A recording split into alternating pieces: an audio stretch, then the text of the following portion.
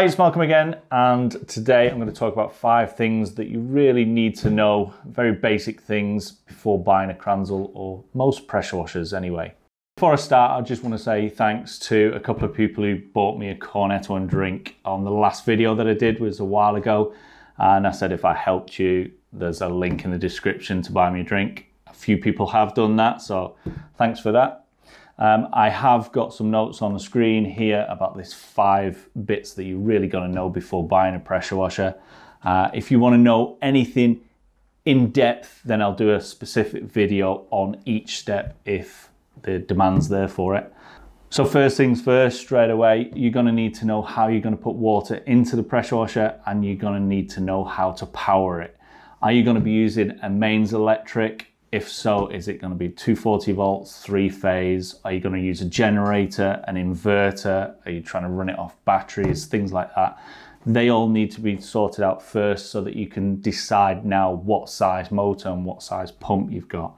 The same with the water. If it's coming from a mains water, then it's not too bad. Pretty much any pressure washer will run. If you're running it from a water tank, you're going to need a specific machine that will run from a water tank. Some of them do not. Which leads me on to the number 2. The water, you're going to need a certain litres per minute coming from that tap, or you're going to need a certain amount of litres per minute coming from the tank, if that's the case you're going to be using it. The quickest and easiest way to do it is literally open the tap fully, fill a bucket, time it for a minute and see how many litres you've got.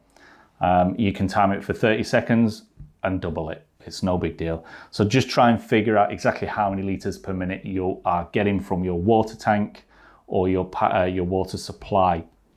Sometimes if you're using a water tank or a water butt, they'll have a really thin hose. Don't know what I'm saying.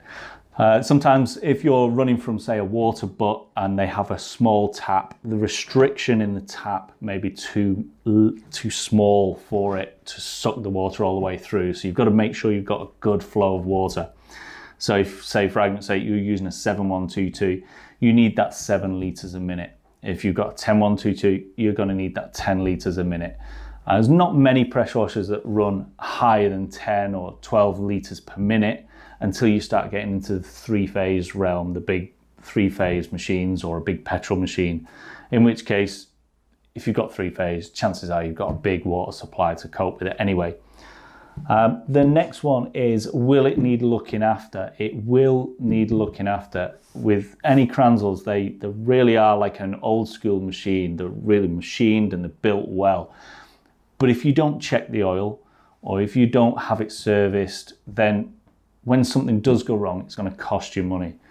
If you get it serviced, or for the price of an oil change, and just to keep an eye on the oil, and if it turns milky or whatever, getting it serviced and cleaned out will save you a fortune over the years and make the machine last literally forever. The next one is related to that. You've got to protect it from frost. I see so many people leaving them in vans and sheds overnight during the winter. As soon as it gets below freezing, you really want to try and keep it either covered up in a blanket or bring it into the house, trying to keep it above that freezing level. It is possible to try and get rid of the water out of the pump by disconnecting all the hoses, turning the machine on for a few seconds to drain the water out of the pump. That's not too bad. You will not get all the water out, so there will be a certain amount of frost, and if you turn it on in the morning, if you need to use it during the winter, that ice can sort of damage or crush something, so just be aware of it. If you keep it away from the frost, it will last you a lot longer. And that brings me on to the final one. You've got to protect it from thieves. These are sought after as a second-hand machine.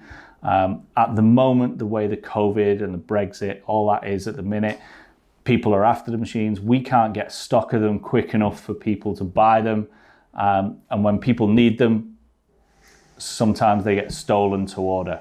So if you leave them in a van, they only need to break that door open. They've got a £400 or £500 machine worth it on the second-hand market. So just be careful of that. So if you want to know anything in depth of anything that I've talked about today, let me know in the comments below and I will try and do a specific video on that subject, and then hopefully we'll get everybody up to speed.